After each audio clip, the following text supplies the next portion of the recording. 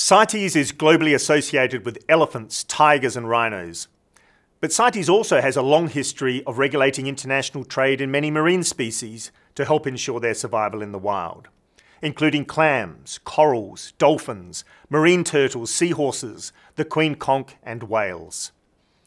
Over recent years, we have seen the convention being used to regulate international trade in commercially harvested sharks and rays, including the hammerhead, porbeagle and oceanic white-tip sharks, and the amazing devil and manta rays.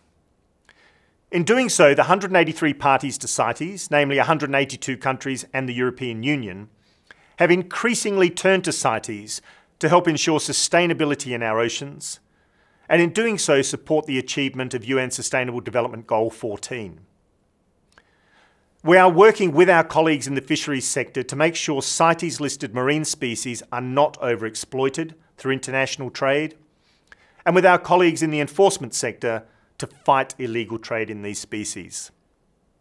This collective effort involves governments, the United Nations, international organisations, the private sector, local communities, non-government organisations, public figures and philanthropists.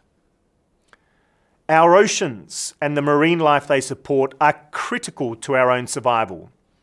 Yet the health of our oceans faces multiple threats.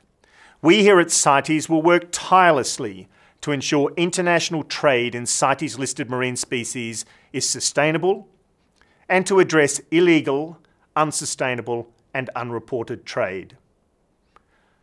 On Oceans Day this year, we are celebrating our oceans, our future.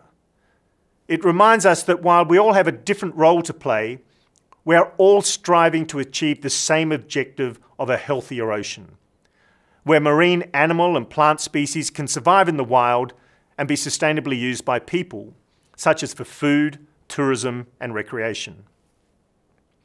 This week, CITES staff are spread from the Atlantic Ocean to the Pacific Ocean as we support the UN Oceans Conference in New York and join a culturally significant ceremony in Nadi, where Sis tabua, the polished tooth of a sperm whale, is being repatriated from New Zealand to Fiji. Achieving a healthier ocean and a better future demands a collective effort, and you can certainly count us in. Happy Oceans Day from all of us here at CITES.